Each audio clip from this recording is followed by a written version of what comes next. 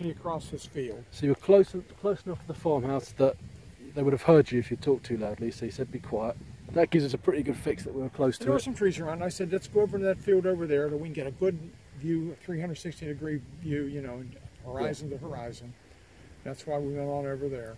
Yeah. And we could see the objects out to the south out there, or east, I guess it is, that way.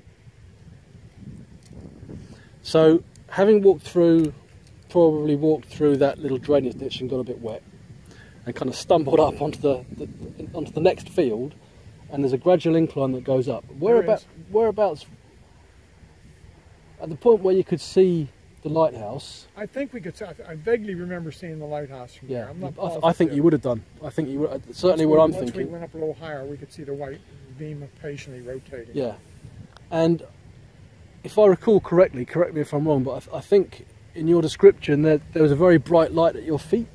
Yeah, it was about that big. As wide as that. I wasn't real familiar with lasers then, but then, you know, I would equate it now to a laser. Sounds like it. A focused beam. Yeah.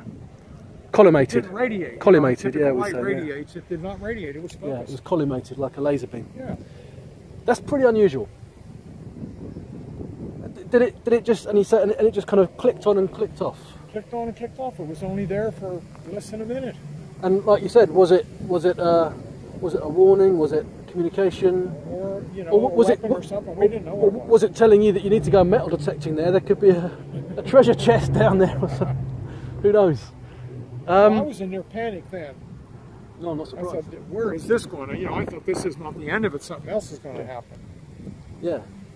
And then when the light went off and we could still see the objects back out there, watch, here comes the vehicle.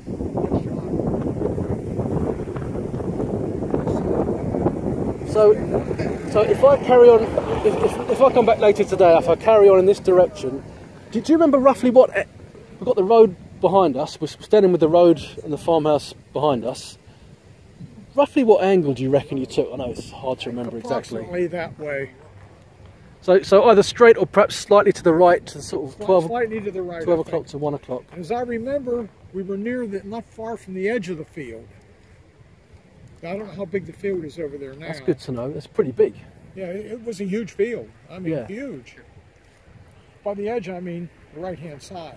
We weren't too so far. over to that side of it, the right-hand side of it. Too far, as I remember. So yes, so it does sound like you went kind of 1 o'clock. The field may not be the same today. I don't know. The boundaries might have changed. I can check that on satellite. We basically went across there and straight out into the field. Yeah, and I'm very interested in the point, in trying to locate the point where you saw this beam. Was that before you got to the top, or? We didn't get to the top. We didn't go clear to the top. So it was sort of some way up on the incline. Part way up the grade when we stopped and the object came overhead. And after that, we turned around and went back. Yeah. Because then it was getting 3 or 4 o'clock in the morning, whatever. And actually, I mean, I've done that walk several times, and your legs are aching. Yeah. Even on a good day, your legs are aching after that kind of walk. And I do lots of walking, and that's still a significant we were miserable, walk. And everybody was okay, you know. Yeah. We've had enough excitement for the night, believe me. Yeah. So if I had to try to pinpoint the spot where the beam shone down, it would be, I'd have to head probably about 1 o'clock, get into the next field, go over on the other side of the trees. Other side of the trees. Start up a slight grade. Up a slight grade. And go about 100 to 150 yards. About 150 yards. And we didn't go to the top of the hill. There was the slight grade. We didn't go to the top. And so if I did that and went 150 yards in, roughly how far away from the edge, from the right, the edge on the right, the boundary on the right? We weren't, I don't know, maybe 100 feet or maybe a little more. I don't remember exactly. Pretty close. Pretty close. But now, like I say, the field may be different. They may have plowed further. They may, you know, I don't know. That gives me everything I could possibly hope for. The closest I can point you to is to go right over there. See that dead tree? Yes, I do. I see it exactly, yeah. And up in the field there somewhere.